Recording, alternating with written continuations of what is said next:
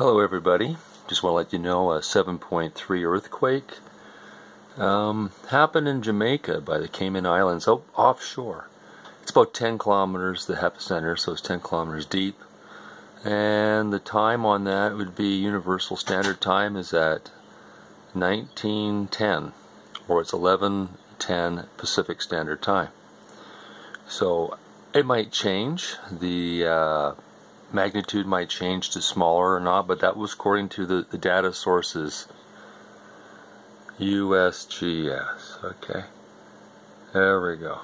So it's offshore. I meant because of its being a 10-kilometer depth, it could have some effect of tsunami. I don't know the area too well, but I normally keep track on the west coast, but a 7.3 is something to note, because usually there's other complications somewhere else in the earth.